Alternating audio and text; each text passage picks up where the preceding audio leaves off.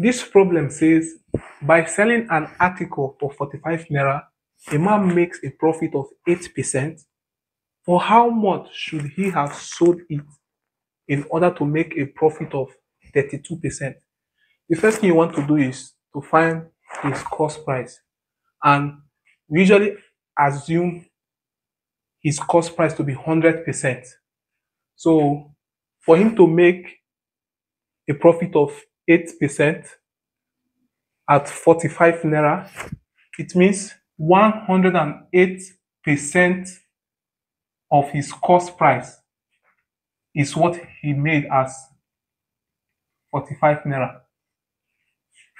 We usually assume his cost price to be 100%. So if you sell it, if you make 108% of the cost price, that is how you get the selling price. This is an easier way to do profit and loss. So if he lost 8%, it would have been 92% of the cost price. That's what will give you the selling price if you made loss. And so to find the cost price, 108% of this is 108 over 100 times CP equals to 45. And cost price will be 45 times 100 over 108.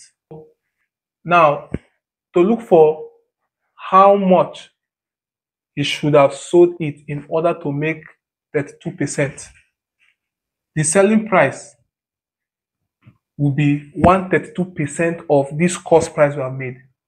You know, when he made 8%, we look for 108% of the cost price to get this amount.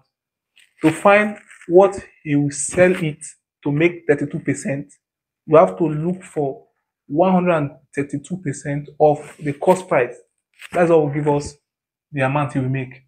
So this will be 132% of cost price, which is 132% is 132 over 100 times 45 times 100 over 108.